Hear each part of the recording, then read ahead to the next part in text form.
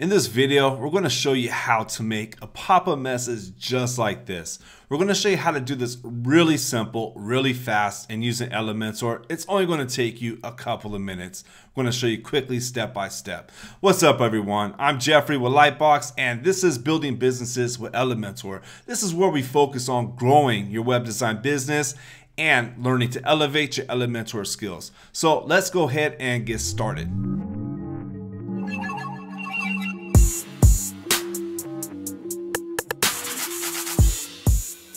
All right, so first things first, you gotta have Elementor Pro in order to do this. So if you don't have the Pro version, stop the video, go get it real quick. We got it, the link is in the description. It is well worth the value, so pick it up and come right back. All right, let's go ahead and dive in. And for this one, it should be done really quick, so I wanna get this done within just a couple minutes. So let's go ahead and go to our backend right here. All right, navigate to the left-hand side to templates right underneath Elementor and select pop-ups. Over here, we're going to want to add a new pop-up. Make sure now this stays on pop-up and give it a name. We'll call this one Quick Message.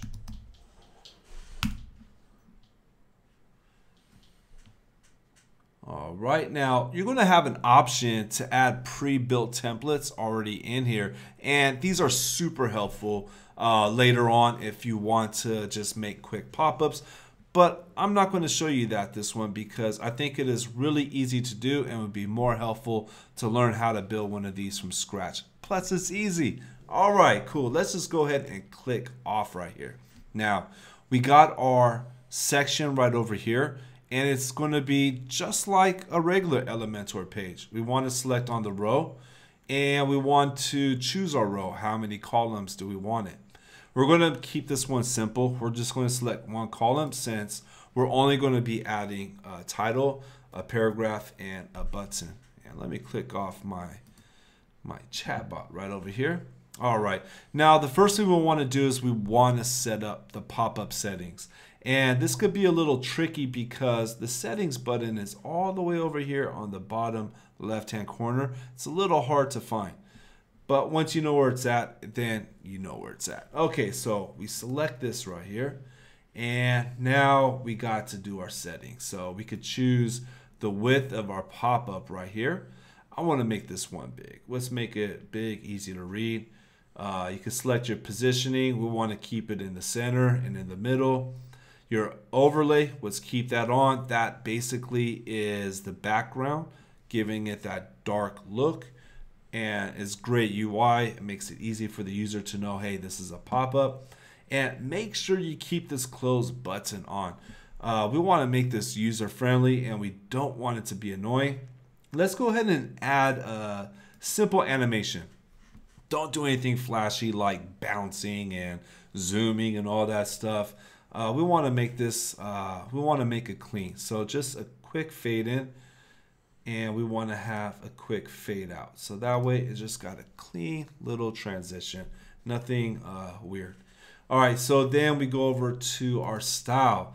Now this is where we could change the background of it. We could change the overlay color. So we'll see the overlay color, like we want to have our brand color for it. And then the close button, here's a close button right here. We're going to come back to the close button at the very end, and I'll show you why when we're finished, while we'll do that last. All right, so let's add our elements in here. Cool, so click on this top icon here to open up your widgets. Let's slide the ones we need in here. Here's our heading. Let's add in our text editor for our paragraph, and let's add in our button. Okay, I'm going to take a second. I'm going to style this up, and then we're going to come right back to it and continue. Now that we got this built, there's one last thing we need to do, which is a close button. And you can see here it's small and dark and hard to read. Now, the reason why I say the close button for the end is because I feel the close button is very important. It's important to make this so it's user-friendly and easy to see. And until the pop-up is styled up, we don't know what it's going to look like.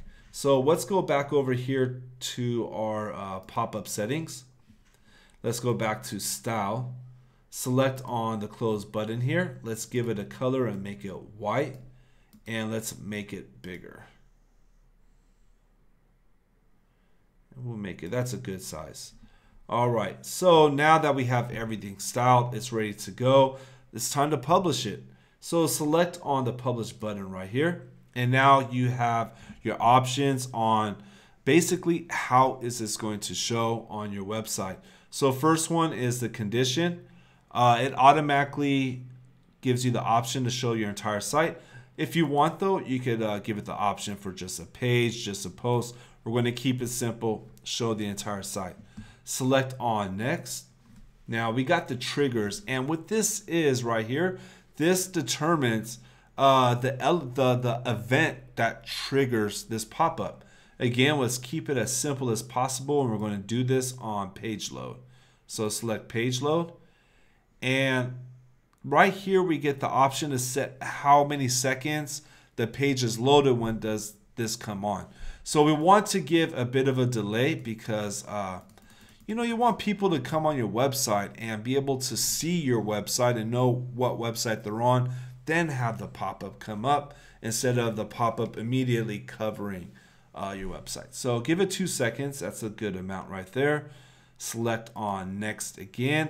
And now these are, so how many times is it going to show up? Is it showing up on specific pages?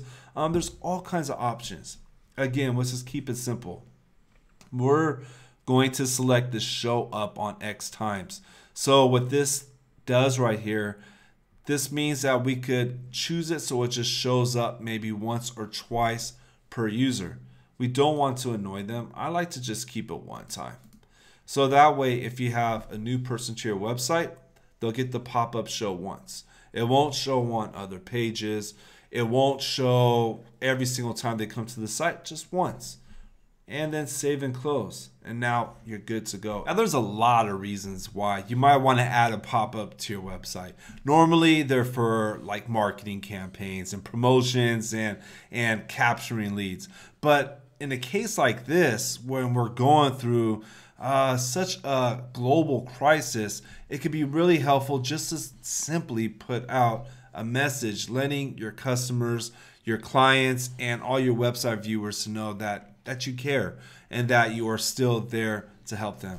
So I hope this video helps out. If you have any feedback or comments, drop them in the comments. And I look forward to making more videos like these to help out awesome Elementor users. All right, cheers.